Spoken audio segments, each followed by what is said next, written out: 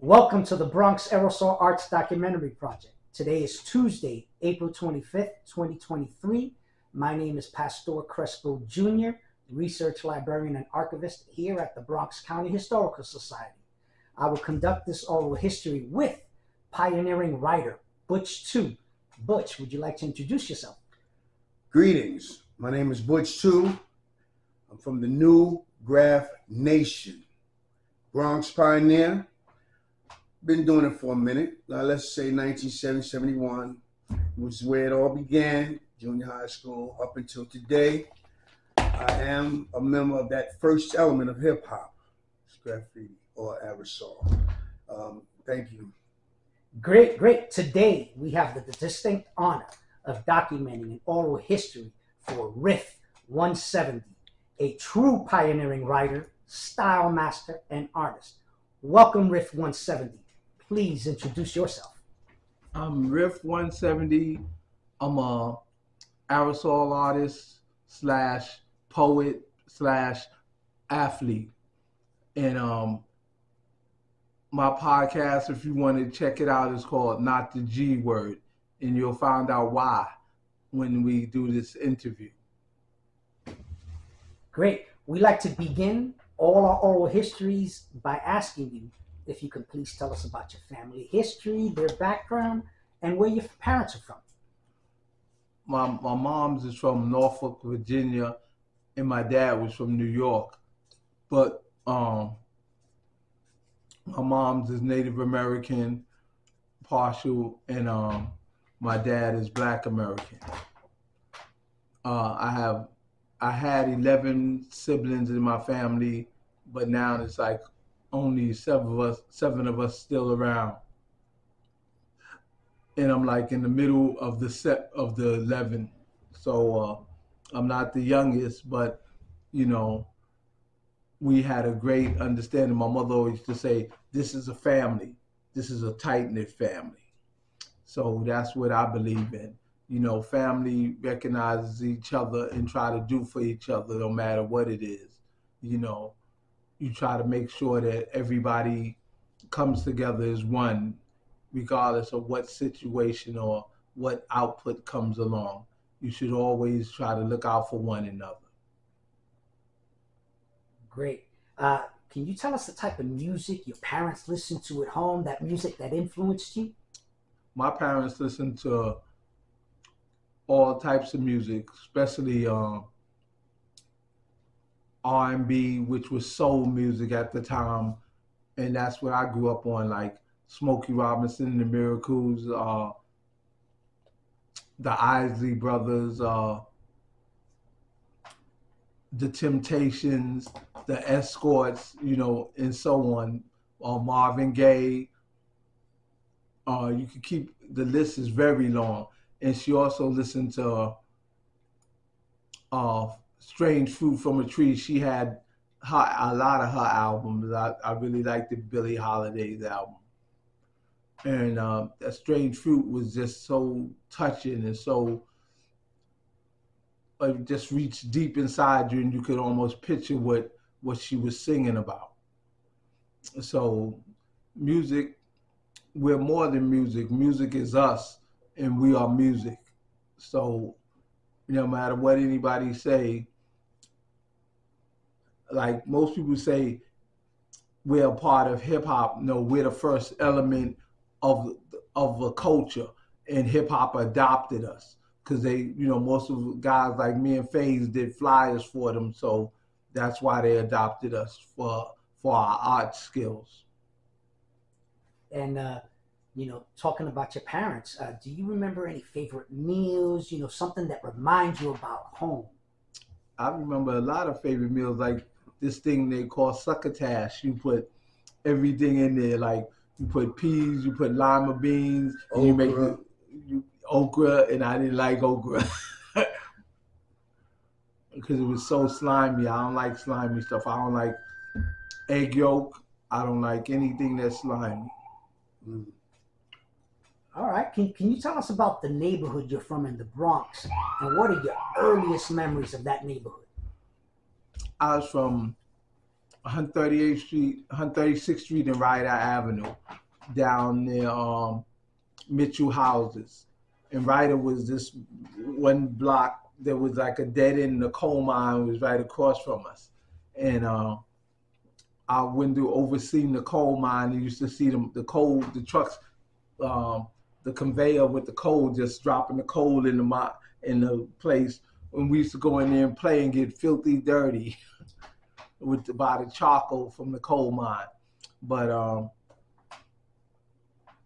we played everything from box ball to ring olivia to Johnny and the Pony, Red Rover Come Over, and Skelsies, and we played a lot of things. But we played stick ball, we played stoop ball, we played box ball, we ran track, we did everything, that a kid was happy to do.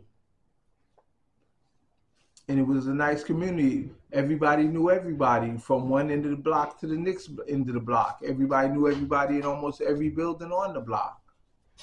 You was raised by your parents, but it takes a village to raise a child and to raise them right. So my mom was not one of them ladies that like, oh, don't touch my kid. If you did something wrong, you got checked. And when you got checked, you knew you was gonna get checked when you went upstairs too. So it was real. So you knew you had to have manners. We was always taught that. Great. Yeah. Can you describe what life was like in the Bronx growing up in the late 60s and the early 70s? Life was wonderful. Like I just said, you was just a kid having fun and being taught that you needed to learn so you can further yourself. And if it wasn't like you was forced to learn. You knew that you had to learn in order to be a part of society, because society was growing and things were getting more quick paced in life. And if you didn't try to, do your best, you would fall between the cracks. So coming out your apartment and hitting the sidewalk, can you describe the sounds that you're hearing in the early 70s growing up? What are you seeing? You see the cars going by, people talking outside to one another out of the windows, and people looking out the windows and watching you and telling you, I got my eyes on you, and if you do something wrong, I'm gonna tell your mom, but not before I get you. And you knew everybody had a great love for one another there, so that was the number one thing. Great. Do you recall, or were there any gang activity in your neighborhood? Was there any? No, at the time, it was like my brother was like, he was like one of them guys, like a butch in case. He didn't take no tea for the fever, my mother would say. Like, you do something, you had to deal with him and my other older brother, because they didn't play. My oldest brother, he went to the Marine Corps and he went to Vietnam, and he just passed away about 3 years ago. So I don't know if it was from being in Camp Lejeune or what, but his name was Butch Bird, and I'm sad that he passed away, and so did my other brother, Ice, known as George. And he didn't, he tried to, like I said, a family, he tried to make sure he was, if you did something to somebody in my family, he was the one that stepped to you to let you know that ain't how it's going to go. There you go. I mean, could you take us through the schools that you attended and tell us a little bit about each, any significant memories or buddies and friends that you had in elementary school, middle school, and moving on? Like the first school I attended was PS 31 in the Bronx. It was supposed to be a historical building, but they let it get dilapidated now. They knocked it down and the big building is there. They put up a high rise over there because they let the building get so deteriorated that they had to knock it down. Especially when Sandy came, because it ripped off sides of the building. And left it like really dilapidated. And then the junior high school I went to was Clark Junior High School for a little bit, but then we moved. Was that 149? 149, Yeah. yes, Clark DT Junior High Park School, and all yes. And then from there, I went to Arturo Toscanini on 165th Street, between 165th and 167th. And that's where I had a lot of fun. That's when I really was playing basketball and doing art.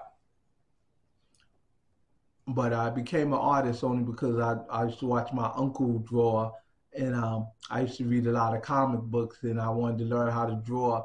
And he told me I could do one better. I could teach you, because if I draw for you, you never learn how to draw.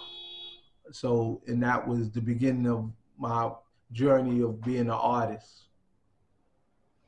Great. And so, did you take any? You mentioned taking art classes. You didn't.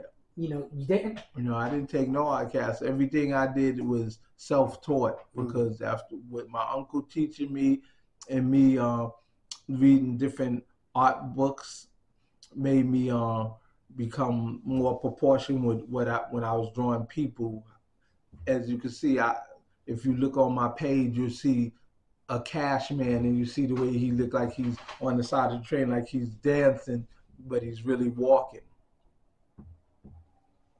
Right. Do you remember when you first saw writing? Where was it? Was it in the staircase, school, or was it the trains? The first time I started seeing writing was on the buses, when I had to take the bus to school, and I didn't know what it was, but the reason I got into it because I was in the schoolyard 104, right behind where I lived on 170th, between 170th and 172nd, and we was playing ball, and I met these two brothers, Chris and Bonanza, which they're not here, no longer here, because both of them passed away. Wow. But they asked me, "Did you ever go motion tagging?" I said, "Motion tagging? What's that?" They said, "We could show you better than we could tell you." Go ahead. What is that? Tell us what motion tagging is. Oh, motion tagging is like you get on the train and you tag the inside, so the train is moving, so that's why they call it motion tagging. Oh. Right. So the train is moving, and you're looking around, making sure nobody's going to grab you or nothing, and you start tagging. And the first time I was tagging a different name, and it was in RIFF. It was Stagger 170. And then I kept getting different names, and that's why I had so many, because I had to get something that fits me, because Bonanza and Chris told me, "Yo, you got to get something that describes you as a person." And they said, "Every time we go somewhere, you always reading books or a paper or something, so you got to get something that really tells that's you." And I seen this commercial come on TV, RIFF, reading is fundamental. But I like an even number, so I added a fourth letter, RIFF, reading is fundamentally fantastic. And a lot of people really liked it, especially when I met FaZe and I told him that's what it stood for, and he was like so amazed. He said, like, "Shorty, you can hang out with me." And I was like, wow. After Chris and Bonanza said, "You can't talk to them guys. Those are the echelon of the culture, and they're going to laugh at you because you just starting out." And so I went over there. They took me up to Clinton. I went over and I introduced myself to FaZe too, and he said, "So what you tag?" And I said, "RIFF." He said, "Riff like riffing off at the mouth, or riffing like on an instrument?" I said, "No, riff like reading is fundamentally fantastic." He said, "Dang, Shorty, that's deep." And everybody in the place looked at me like, "Yo, what did he just say? Yo, how old are you?" I said, "I'm 11. They was like, "Wow, man." He said, "You got an old soul, brother, for sure." Because that was deep that you said that. And he said, "What do you want to get out of this when you start doing it?" I said, "I just want to do the best work I could possibly do it at all times." not just get up. I want to be special when I do it. And that's what made me who I am today. Can you tell us a story about when you figured out I'm a writer, when you first became a writer, and what was it that captured that interest in it? Was everybody started saying "dag"? I'd be seeing his tag everywhere. The F's look like S's, so that's why they thought it was RISS, RISS, but it was RIFF, RIFF, and I had to break that down to him. It's like, yeah, your hairstyle is kind of unique. What made you do it like that? I said, my cousin is Creeper, and he was doing it before me, and I took a letter from him, and I just I didn't want to do regular F's. I wanted to do something that was more flowing, and I did the F's that look almost like S's, and that's how I got my unique style. Because everybody had to have their own original hand style, because that's what makes a real writer. Great. I'm going to turn the rest of the questions over to Butch too. Butch, you got some questions you would like to ask? Yeah, let's talk graph for a minute. What did you use to write your first tag, and where was it? The first tag I tagged was on my floor, on the top floor of the building where I lived in 1430 Plimpton Avenue, and I tagged in the hallway, and I used a dry mark, which is a glass marker. You can screw the top off, and it has a little felt tip, and you can fill it up with ink. And the ink that I prefer was Flowmaster ink, because they had all these different flavors and colors. So, and they had these, like they had the opaques that you could write on the window, and it just looked like it just stood off the window. And that's why but that's what made me write, and what made it even more so, because Chris and Bonanza and them was already veterans of this, and they really liked my hand style, and that's what showed me I was on the right track and had the right ideas. Yeah, where did your game go after the small marker? Did you get with the lighter, with the No, race? then I got shoe polish. I got this thing they call Absorbent Junior, and it had a retractable tip, like it does with the markers. You press on it, and the fluid comes to the top of it. And it was a ointment my mom had in her cabinet, and I just looked at it, and I kept, when I was rubbing on, when I get an injury when I'm playing ball, I used to rub it on to soothe the injury, and I just dumped it all out, and I took it and I filled it up with ink, and I seen it work great, and I was like, wow. And nobody knew. They was like, did you make that? I said, nah. And I didn't tell nobody what it was, because you didn't want everybody to have the same idea you had, for sure. So yeah, that was my first marker after the dry mark. Yeah, that's interesting, because I never heard of Absorbent. I know what you're talking about, though. Absorbent Junior, yeah, with the little pad for it's like that pain stuff. That was the first pain stuff they had. Yeah, and it had like a felt tip, like the marker, but it had a net felt tip, like a round. What other tags have you written, and do you still write any of them? Yeah, I wrote Worm 161, Boy 170, Cash 2, Crunch, Mr. 6, As 2, Boy 170, Real, Pill, Dove 2, and RIFF170, to name a few. Yeah, I think you started a movement with the Dove 2. Yeah. Everybody came with the D2. Everybody had to have a D2. But what brought on those names? Was it the sound? Did it represent something?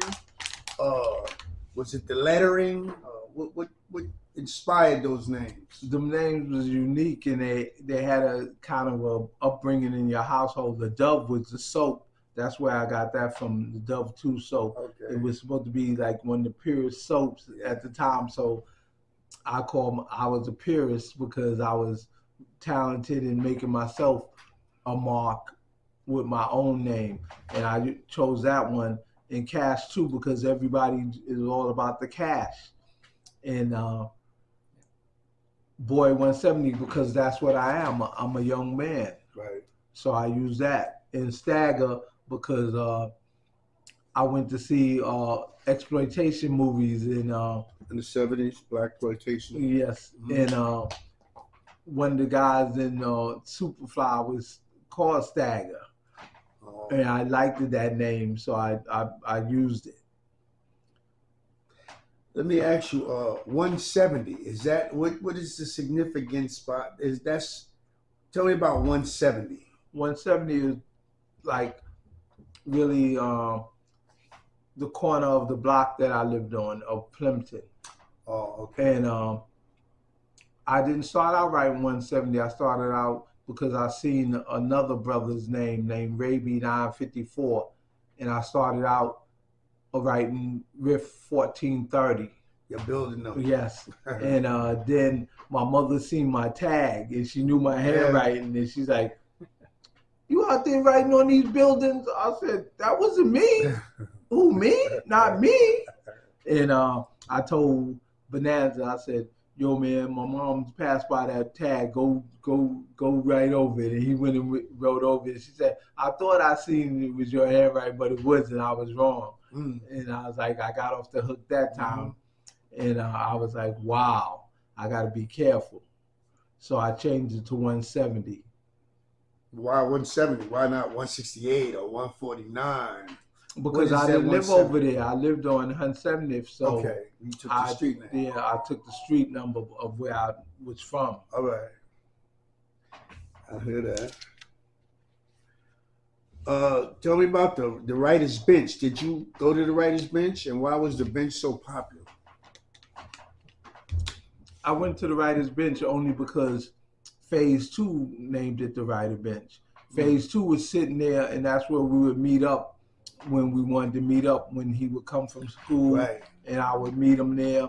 And then it became a thing that people would see me in Phase there, and other people started getting off the train and seeing us, and they started parking there too and talking. And because I was like not bragging or not trying to suit myself up, I was a real influential writer at the time, and people was following things I did, and I kind of noticed that when I did my marshmallow style, then I seen other people were doing the marshmallow style. Started a trend. Yeah, so I knew that meant I was kind of special because people was taking ideas that I was doing and using them. So Phase was another one. He would give out tag styles to different people and different ideas, and I guess a lot of people felt that we were the two major parts of the tree, and everything else branched off of it.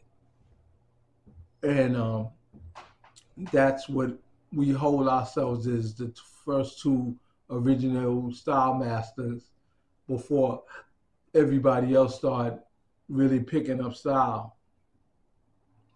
Because as Butch can attest to, I started doing things off my letters that made everybody want to do the same thing, like things that they call a hammer, and pieces that look like it was chopped off. I called them doodads. And then hanging out with Billy, he picked up that word, doodads.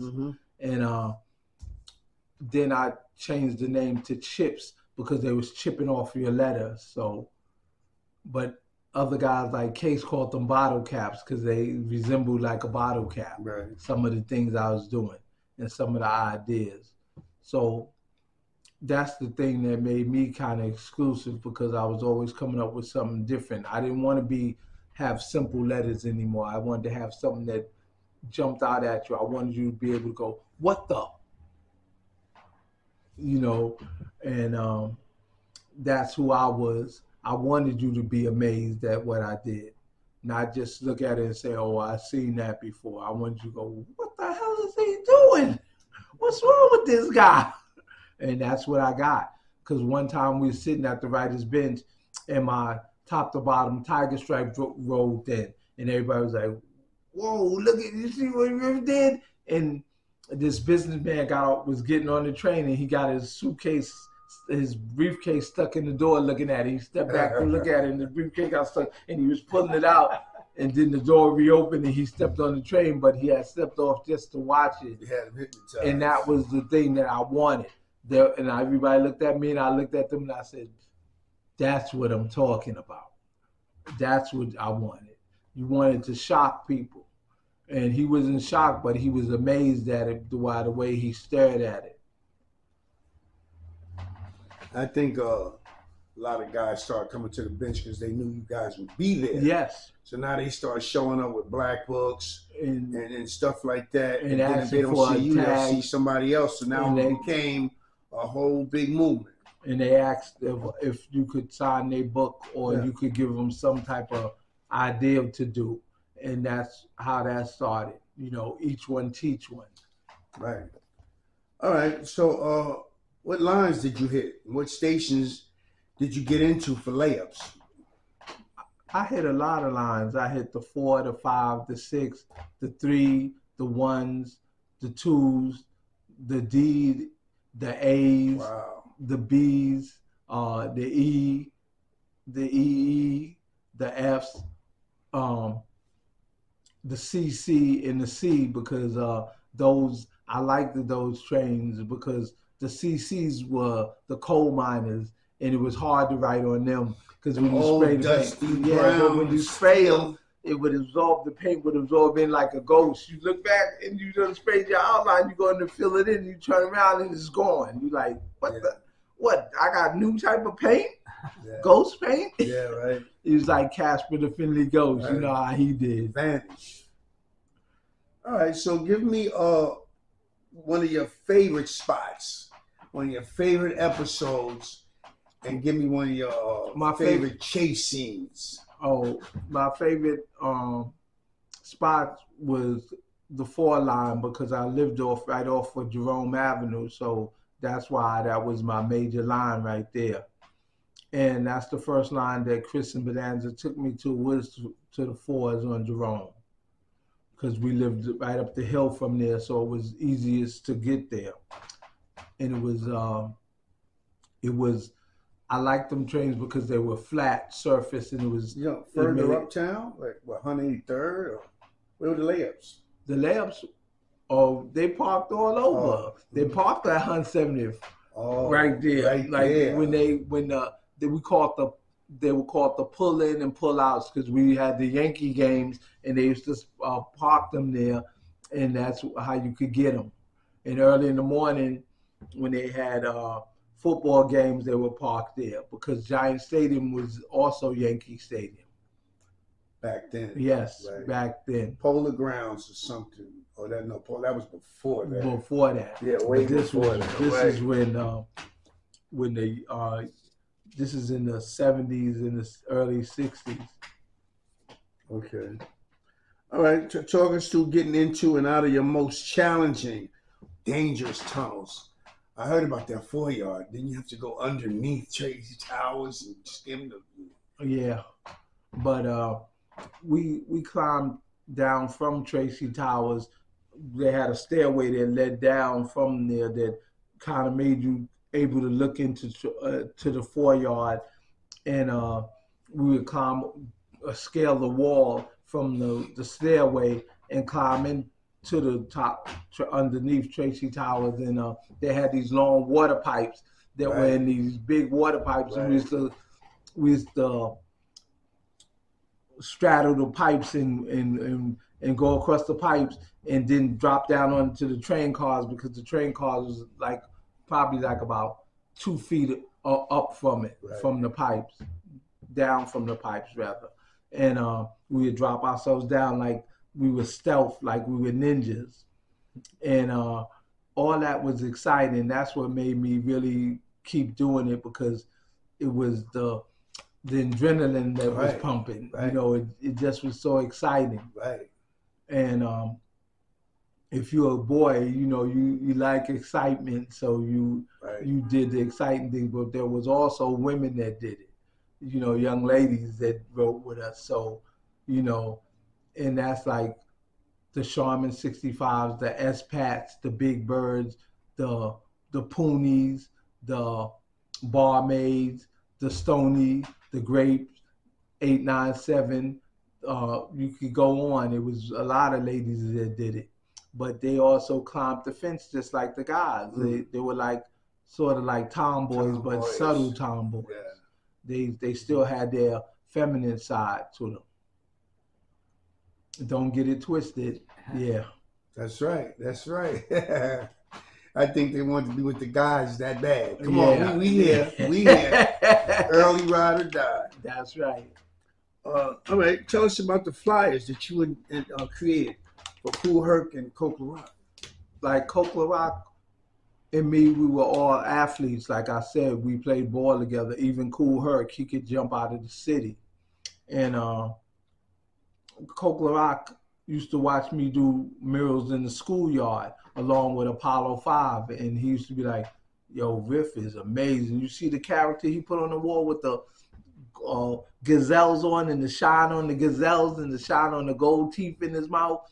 And I was like, wow, people noticed that. There are a lot of people paid attention to the details that I was doing. And Coke liked that, and he asked me to do a mural in his house of him rolling a basketball that was on fire. And if you run into him, he could tell you that story. But he asked me to, because him and Herc were real good friends, and Coke played music too, along with MCing.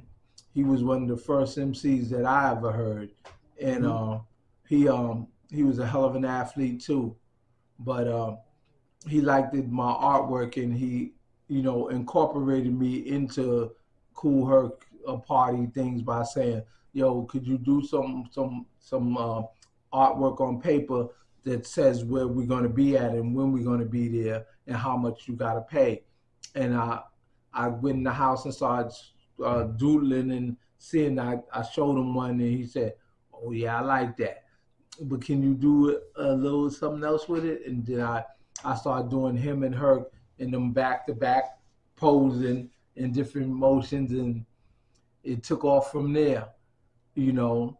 And then people started going, "Oh, yo, you just saying that because FaZe did flyers." I said, "No, I was the first to do flyers."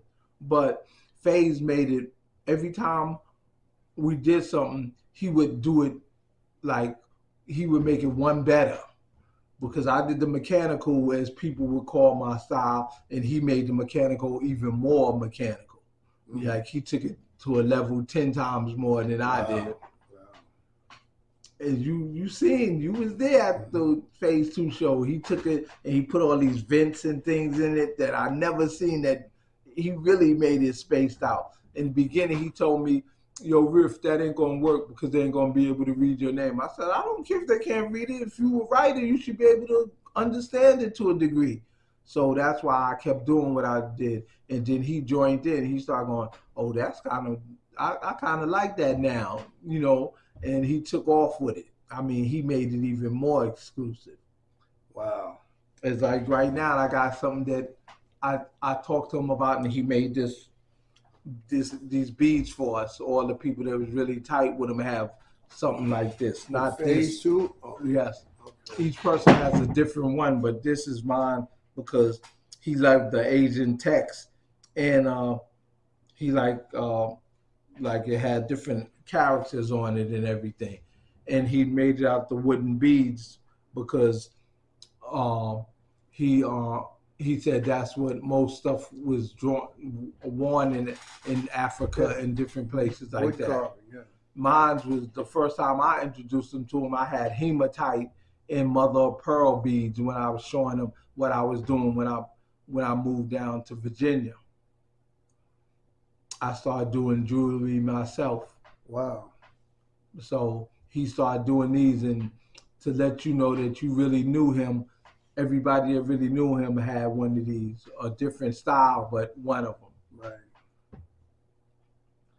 All right, can you tell us some stories about some of the some of the Herc jams? Oh, the jams were crazy because I went to a jam and Sasa was there along with Trixie, and Trixie was one of the most talked about dancers along with Sasa.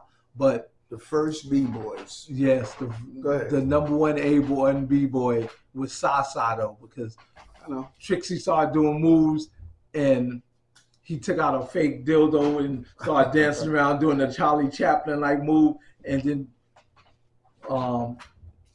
Sasa spun around and threw on these glasses with the mustache and turned back around and had some scissors and he cut the fake dildo off and everybody went crazy in the party. Oh! And I was like, wow, that was.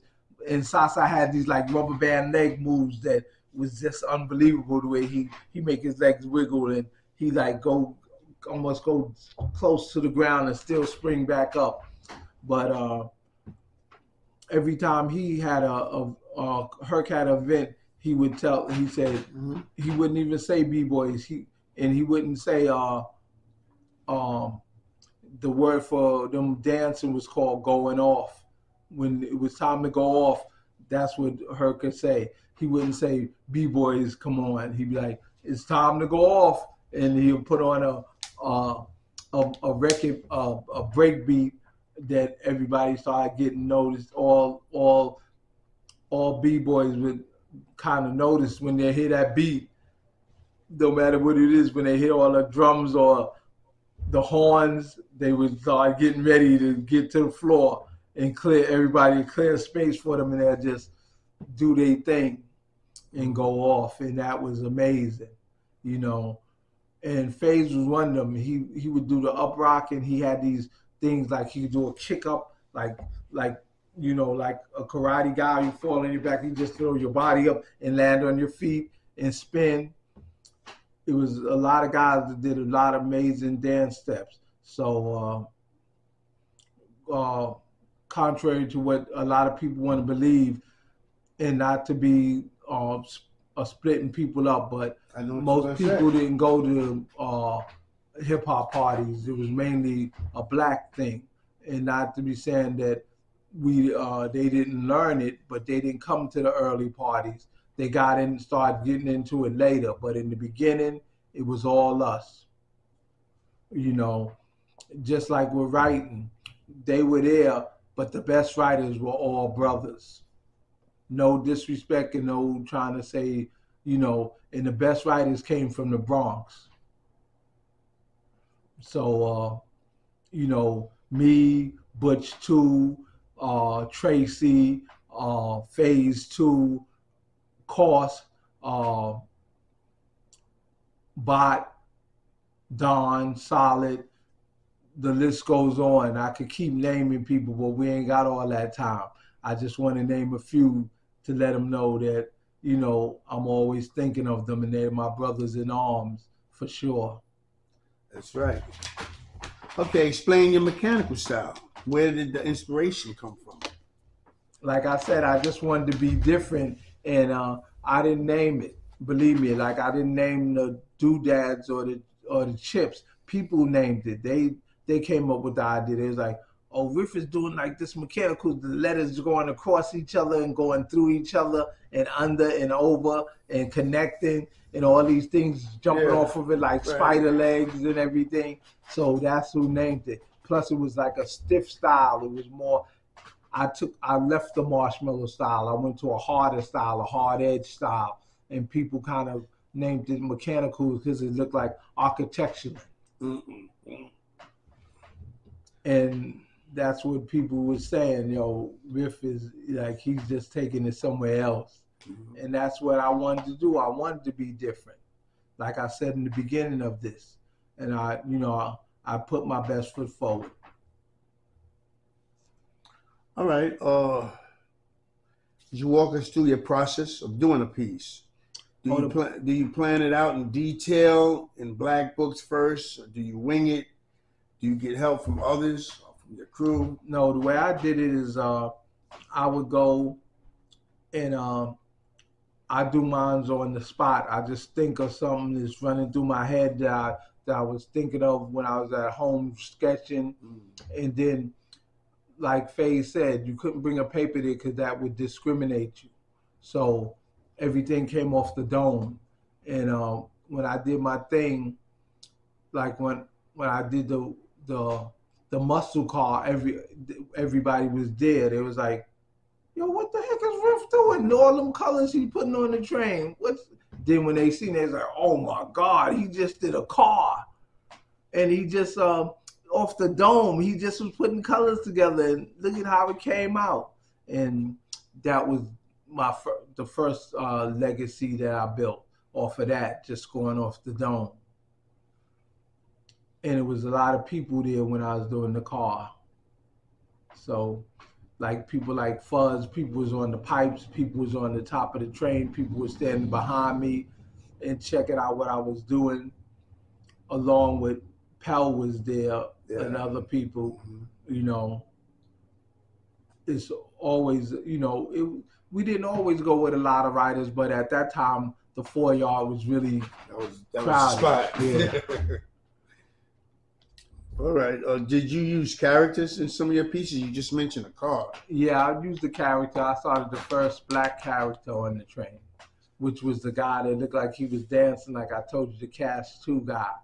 But the first one I did was a guy with pointing his fingers, and the cannon lit up the cannon, and the cannon blew out my name, and everybody was like, wow. The cannon, yeah. But the first person to do a cannon was not me, was Staff 161. With a stick figure lighting the cannon with a torch. What you call him? And Grim I took Reaper. No, he did the Grim Reaper was different. That was different. He did the stick man lighting the torch to a Civil War cannon. What I did, I took a battleship cannon gun and put it like, and I had a guy with sparks coming from his hand shooting off the cannon to make my idea. And everybody was like, whoa, see, that's what I'm talking about. Riff is crazy. He took it 5 steps better. And that was the first character I did. But I also did top to bottom profile faces that were, that even Butch can attest for, that were characters, and they were always all black characters. I remember that. Tell us about your first experiences racking up, hitting paint. The first time I ever went is with Chris and Bonanza, but I was kind of nervous. But at the same time, I watched them guys, and I was like, whoa, I could do that. But, you know, you don't know. We in the store, and people are looking, but you don't know who's looking, so you kind of nervous. Yeah. And the person that showed me the best way to rack up was Raby 954. Like I said, he was amazing. He knew how to rack everything. He took a little portable TV and stuck it in between his jeans and walked out of Corvettes with that. And I was like, wow. If he could do that, I'm watching him. And Tracy was another one. He was the master. Him and Raby were the master rackers. Because Tracy would go in the supermarket right where you live and just come out with a cart full of food. I mean, a cart full of food like you went shopping. And we would carry it up like 4 flights of stairs to his grandmother's house. And I would spend weekends over his house and eat. We had everything, chips, cookies, Chips Ahoy, Cheetos, cheese bits, everything, bananas, every type of drink, Hawaiian punch. How about a nice Hawaiian punch? Sure. Yeah. We had everything from juices to sodas to water to milk. And we used to get all tricks, Cocoa Puffs, all types of cereal. And this is just for hanging out when we wake up Saturday morning before we go hitting. So you know, he was special, and he still is special when he comes down to earth. What kind of paint did you? What was your favorite paint back then? My favorite paint was none other than Red Devil. Yeah, that was like this paint that sprayed something like Belton. And the other paint that I really liked that a lot of people don't remember and I got was Whiz On. It sounded like Belton. It came out so smooth and it just covered so nicely. And I even used Metal Flake car paint. silver. Like no different colors. What about your spray can? I mean, your caps. How did they come with caps ready or? Yeah, they came with stock caps, but some other person found out if you take stuff from Niagara or Easy Off or some type of oven spray, that it would spray bigger. And it would spray about like this thick. And then some paints came with the top that if you turned it sideways, it sprayed this thick. But when it sprayed, if you kept it straight, it would spray about this thin. And but you couldn't put another cap on that. That was a total different paint. But we were smart. We used ingenuity and we made things work. You know, we were kids, but we also had brains. We did a lot of things. We all came with imagination. Yeah. Because that's what all art is, imagination. If you bring your best imagination, you can pull off anything. That's right. All right, I'm gonna pass it back over to Pastor. Yeah, RIFF170, you stopped writing for a time. Tell us why and when was that? I stopped writing because I was getting ready to get out of high school, and you know, you go somewhere else, you don't want to go there with a record. So I was getting of age. So if you get caught, you get a record. You know, they take you and they take you down to central booking and they start fingerprinting you and everything and calling you a vandal. Okay, I can't say it was okay for us to do it. We were vandals, but we were also artists because we made the trains look even more beautified. You know, because they was letting the trains get rusty and everything, just like I said about the coal miners. You spray them and it would absorb the paint. Right. And I found a trick for that. I used silver, copper, and gold on the coal miners, and that's where I did my first burner on the coal miners. Because that stood out on them. It wasn't absorbing into the train with that. So you had that, you know, you had to use your mind and see what would work for you. And that's what worked for me. Okay, great. There were a few names that you mentioned that seem to have had a lot of influence on you. Billy, Chris, Bonanza. Would you break down each of those and the impact they had on you, mentorship?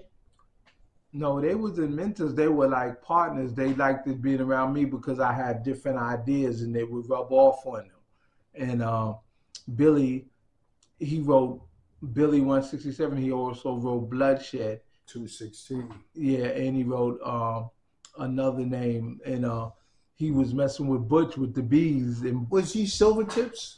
No, Silvertips was another guy. Oh. And Silvertips was nice, but also Def and Crotchy and Bam. Crazy Five. Yeah, the original Crazy Five before they passed it on. And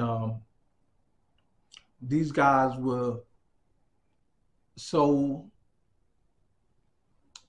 special, had me rated as such a special person that when I went in the neighborhood to play basketball and guys who didn't want us up there, they would step up and make sure nobody would bother me. Because back then, you know, it was still prejudice. You know, we were black and they were white and they didn't want us in their neighborhood like we brought some dirty little secret or something, but it wasn't true. A lot of things that we did, they wanted to do and it rubbed off on them. Can you tell us about any mentors that you had in writing and the impact that these mentors The had? only mentor I had to me was Phase 2. He told me the ins and out. Him, Bonanza, and Chris told me the ins and out of getting into the yard and when to be smart to go to the yard. And that's what Chris and Bonanza did, took me to the yard. And he always said, go with somebody. But me being hard-headed, I went a lot of times by myself. And that's why some of the pieces you just see my name and nobody else next to me, because that adrenalism just made me go. And it was like, when I got an idea, I had to go there and put it out. And that's what I did. So what's going on with you currently in the art scene? You know, do you have any projects coming up? Give us a little update. No, I'm just doing artwork and hoping people like it enough to want to get it. And I've done a lot of shows, and it's just up to the individual. Right now, I'm doing a sign for a guy in France that I got to mail off to him, and it's a New York City street sign that says no parking, but I spiced it up like a lot of other brothers that learned to do signs like Scheme, T-Kid, Butch, you know, it's different guys. We use everything at our disposal. We don't only draw on paper. You know, we do walls, we do vans. You know, if you want us to do a truck, we do a truck. We do smoke shops now. If they invite you to do it, you want to do a smoke shop, you do a smoke shop, and you use your talent to the best of your ability. But like I said, now it's kind of hard with the spray paint because they got all these special caps, and I'm so used to using one cap or two caps that I got to learn to get adjusted to changing caps and knowing what lines they make.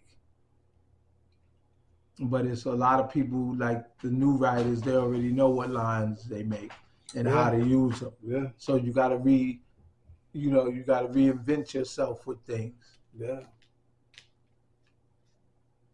Can you share with us, and I've been waiting for this one, can you share with us your opinion on the word graffiti? What does that mean to you?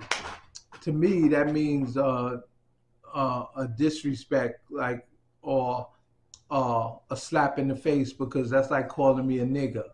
You know, that's just a word, but that ain't who I am. So we do this art. You can't name this art. If we do it, we name it. You can't take the initiative. Society took the initiative to name it graffiti when they thought everybody that did it was not didn't do horrible work. It was a lot of people that did amazing stuff. So we named it Aerosol writing, because like when you go to school, you write your heading and you write your name. It's called writing. So if you write in the alias and it's a name, it's writing. It's not writing a book, but it's still writing. People get it wrong and they call it graffiti because it's on the side of a building or on the side of a train or something, or on a wall or something. It's not graffiti, it's writing. And I just don't accept that word because it's, like I said, it's a bad word to me. All right, great. Just to switch up a little. Oh, yeah, Butch, you got a question? Right, quick. So graffiti is more or less a version of vandalism. No, graffiti is to scrawl and to scratch. When you look at what I've done and Butch 2 has done in Case 2, tell me if it's scratching or scribbling. Then if you could tell me it's that, then I can't say nothing. But you can't tell me that. And you can't show me that. So that's why I don't accept it. And if it was scribbling, why do so many people want to purchase it? So what does writing mean to you? And has your understanding of writing and the culture changed over time? Yes, it's changed because people just want to get up. People don't want to put their best foot forward here in New York. We used to be the capital. Now it's Europe. If you go to Europe, everybody's trying to put an idea together, and that's what it was all about. Put an idea together, put your best idea out there, and let people see what you can do and where it's coming from. So, what does writing mean to you? Writing means you're bearing your soul to a degree to show what you're capable of, and that you have a skill set, and that you have a special ability that other people don't, because there's a lot of people that could draw, but everybody can't do letters, and that's for sure. Right, right. In regard to the other uh, elements of hip hop, DJing, MCing, breaking, were you a part of that culture? And tell us about your experience. Yeah, I danced a little bit, but I was a part of that culture because I did the flyers, and that I helped it grow. So that's why I'm a part of it. I was, I was, I was like when I was a renter artist. They rented me out, even though I didn't get paid for none of the flyers. I did the flyers, but they still belonged to me. So when I asked Herc for some flyers and he didn't want to give them to me, I didn't understand that, because I deserve to get my work if I asked you for it, especially if you didn't buy it from me. I see you're sporting Kango. Can you talk to us about the b-boy gear you wore? What was it that kind of defined you in regard to the hip hop culture in regards to gear? It was the way you dress. Like everybody, when you went to parties, people wore Kangos, people wore quarterfills. I had spring quarterfills, winter quarterfills, summer quarterfills, and we had Martinecks. I wore that. We had alpacas and leather fronts and double knit fronts, and we had gabardine pants with gabardine shark skin and all knit pants that had different designs in them that everybody wore at the time. We had bell bottoms, we had boot cut, we had straight legs, and we wore Lee jeans, Lee jackets, Wrangler jackets, everything. We wore baseball caps from different teams. That was always a thing. Baseball, football, that was just how we wore that stuff. We made our own style. We didn't live for a style that society wanted us to dress. We dressed the way we wanted to dress, how we felt comfortable looking.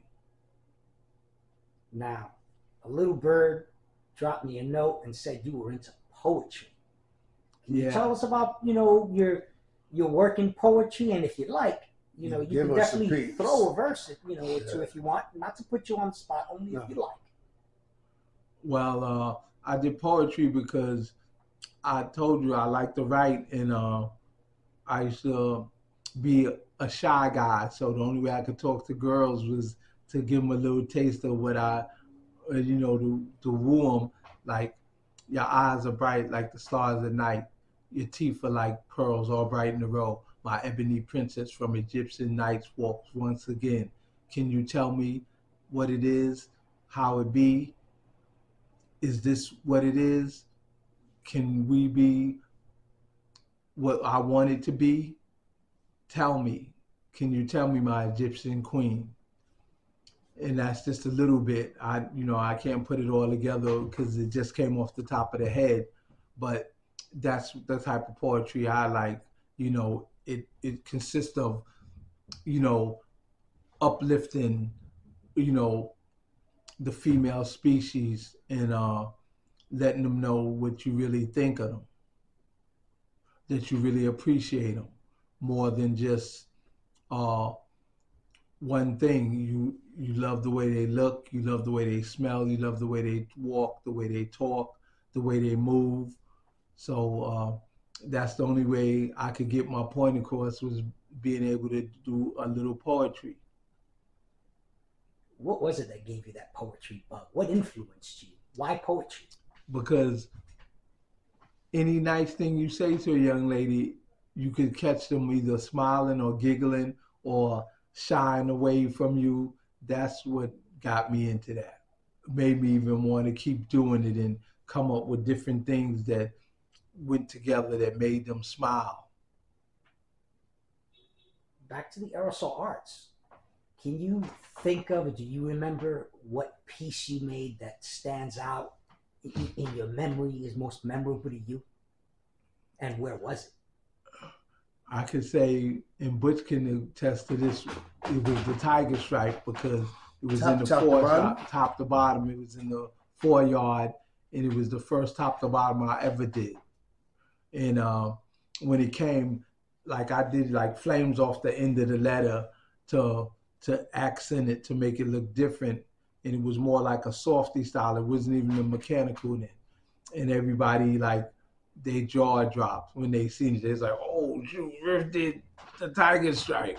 Was it easy to, you did it in the 4-yard? Yes. Was it easy to do top to bottoms? No, I had to stand in between the cars because I was a little guy. Yeah. And I had to hold on to one side of the train and spray at the same time. So it wasn't my best work, but it was legible and it was fly enough for people to really appreciate it. Right. So is there any other thing, that we haven't covered that you'd like to share in regard to your aerosol arts and street art career? No, I think that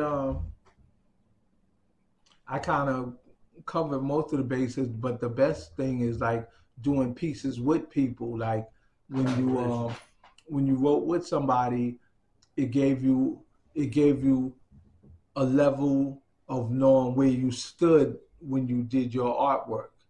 And I kind of always stood above a lot of people, not just bragging, but if you see my stuff compared to people, and you see my stuff from the 70s, because I never went past the 70s with my artwork. If you look at what I've done on the trains, it's all from the 70s. And it looked like it should have been in the 80s or the 90s. Can you tell us about your most memorable collaboration and who was it with?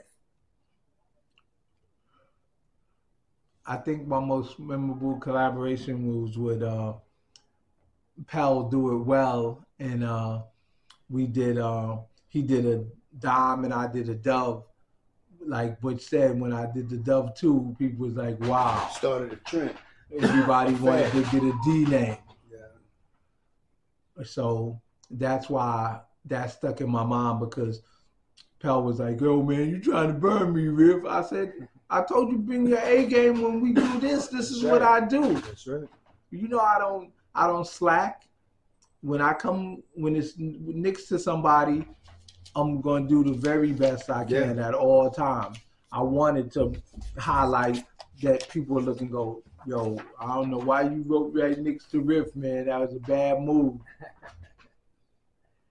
Nice. Butch, do you have any questions you want to ask? Just a couple of comments. Me and you never collaborated. I was surprised at that. On canvas, on plywood, on trains. I think one opportunity came where who had Vito and them had a train. And you supposed to did it. That we supposed to. Yeah, and Butch never came through. Nah, don't try to make it seem like Butch never came through. Not saying that I would burn him, he just didn't come through. I didn't want to put it on, that's all. But yeah, that was the only time I kind of remembered that we were kind of paired. Yeah. And it never really happened. But I really wanted to write with Butch, but Butch was him and Case were such partners, and I wasn't trying to infiltrate. We had, for a long time, me and Case, we go to layup, whoever's there, we pulling them right into our production. We had the Butch Cheeks and Case, Butch Case and 9. It was a bunch of joints that we did. I love doing that. But Case wanted to go with me a few times, but no disrespect to him either, not because he's not here. Butch used to meld him to death. And What? then I see what? used to meld him on the train. Oh yeah, yeah. And But then, I mean, but that's upped his game. Then yes, That upped you his made game. him better because I kept saying that. You upped know, his I game. would always say To that. the point where he started to compare himself with you. Yo, Yeah. I'm better. I said, but I told him, Case, if you think you better than somebody, you prove it. You don't just say it. Get the pay. Yeah, I'm and better than him. bring me there. Bring me there. You didn't come to me when you had the chance. Right. You could have came to me. You know, I wasn't tearing it from nobody. I was taking on all comers. But that's one thing about collaborations. Do not sleep. Bring your A game. Because you think y'all just coming at a night out, smoke a couple of joints or something, and the man is trying to. It's always underlying competition. Yeah, it was competition always because no matter what you do, you want to show that you're capable of doing You're the best on that thing. level, right? You're on a level that nobody else is on. Right. And I always put that out there. I was on a level that very few were on. Great. We like to end our oral histories with one question we ask all the narrators. Butch, you want to ask that question? Mr. Riff, what does the Bronx mean to you? It means home. I'm back where I belong. Because when I moved away from New York and moved to Richmond, Virginia, I was missing this place. And when I got back, it was just like, I ain't miss a beat. So definitely it's home. You know, it's like when you leave a place, you're kind of homesick. It plays in your mind and it lets you know that's where you belong. Regardless, I don't care what nobody say. You know, it's harsh in New York now, but it's still home. That's right. Home is where the heart's at, for sure. Okay. Beautiful, beautiful. We like to ask all of our artists if you can write, you know, your tag. Sign in for the archives. And I'll book for us any color you like. And I'm going to go ahead and I'm going to continue the recording and catch you in action.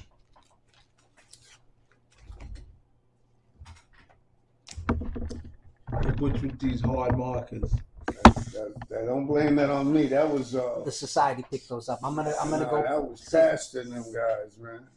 Pastor would have got you some Unis. You know what I'm saying? Yeah, right. Some El Marcos. Yeah, El Marcos would have been nice. Sharpies are good. The tips stay tight though. The chisel, yeah. Yeah.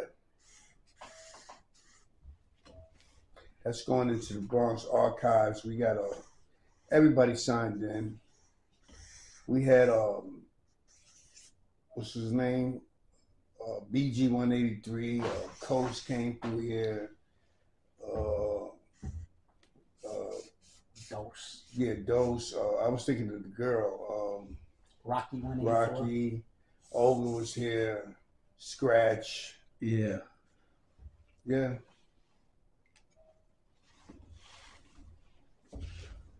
Nice. Oh, yeah, we didn't get nothing about the history or the origins of the independence. Yeah, I noticed that. I just thought about that.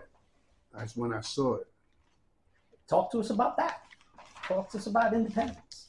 FaZe made that up because everybody else had a crew, like, which would say TFP, but before TFP,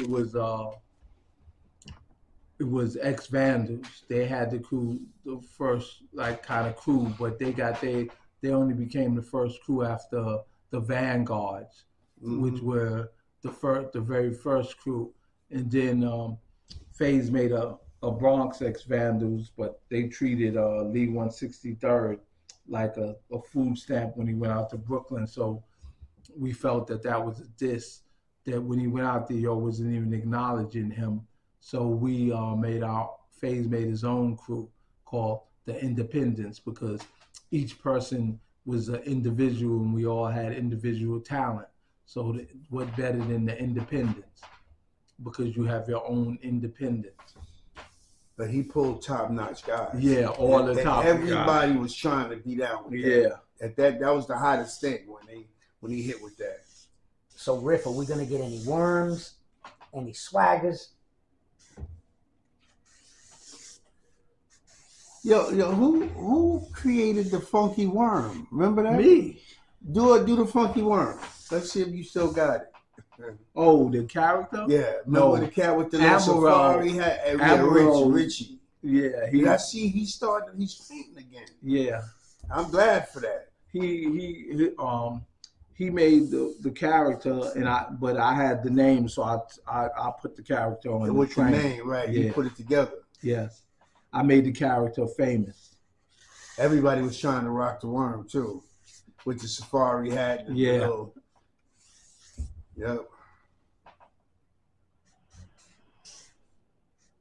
So the IND show with the passing of Lonnie, phase 2, y'all decided to keep it going.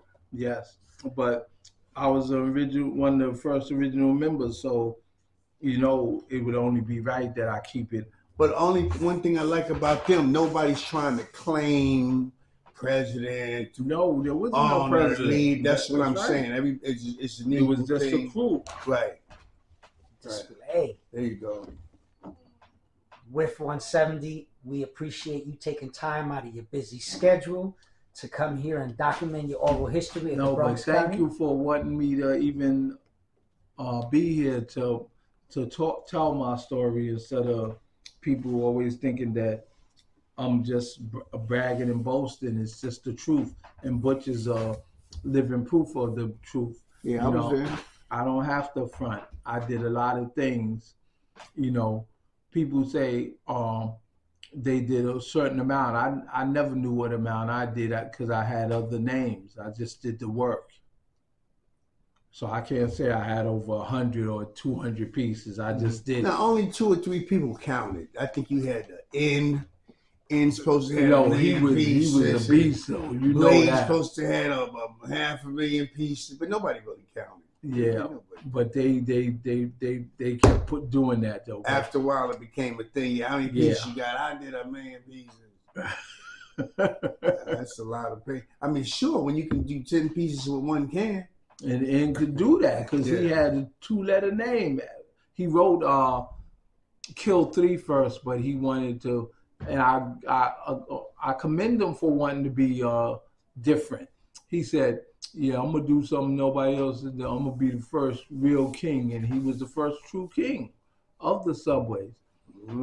He did stacks. Nobody did stacks. He had in, and then in. He had whole trains, like 10 cars. And, he was phenomenal.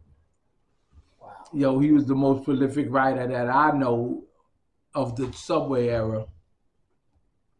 Awesome. RIFF170, thank you so much. I'm going to throw you a piece out, my brother. Peace. Thank you.